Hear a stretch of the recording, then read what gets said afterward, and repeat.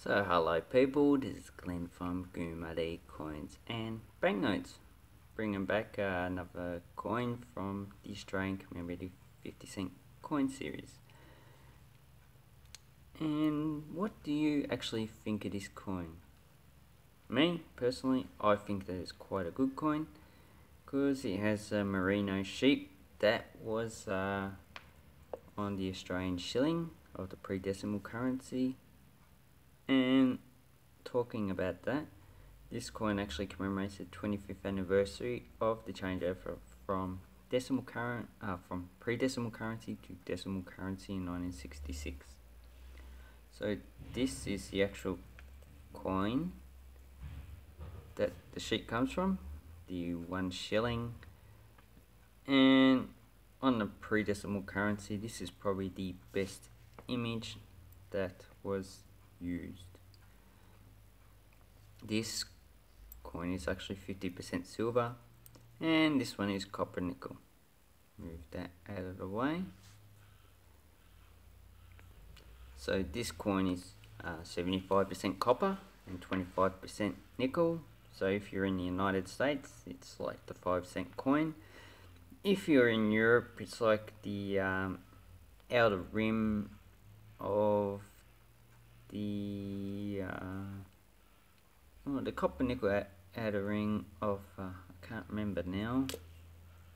Oh yeah, of the €2 coin, or the inner ring of the €1 coin.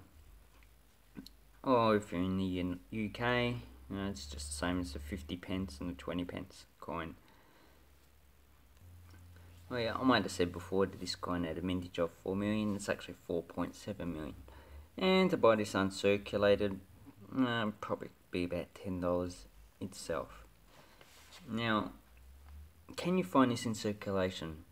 Well, obviously you can, because that's how I got this coin, but it's actually not a common coin to actually find. If you get like 1,000 coins, you're probably lucky to get one.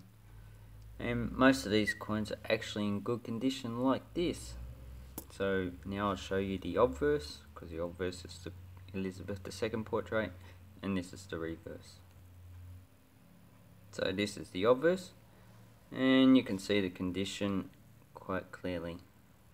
As you can see, it has lots of scratches, and there is some wear that is on the high points of the hairstyle.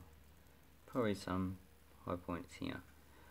Now, I've never come across any errors or anything in this coin, so the minting quality is actually quite good. But here I just show the light reflection on it. As you can see, this coin is actually quite a good coin. It's one of the better 50 cent coins that was issued. The other one was in 1977. And the 1988 50 cent coin. So if you come to Australia and you go through your change and you get one of these coins, I recommend you keep it. Or if you're in Australia and you get a few of these coins, keep them as well, because this coin you probably sell for like $4 or $5 on eBay, and you can make a tiny profit. So that is the Australian 50 cent coin of 1991. If you want this coin, I'll leave a link down below to eBay to see if you can find, well, a good deal on this coin. And if you like this video, please give it a thumbs up and have an awesome coin collecting day. Bye bye.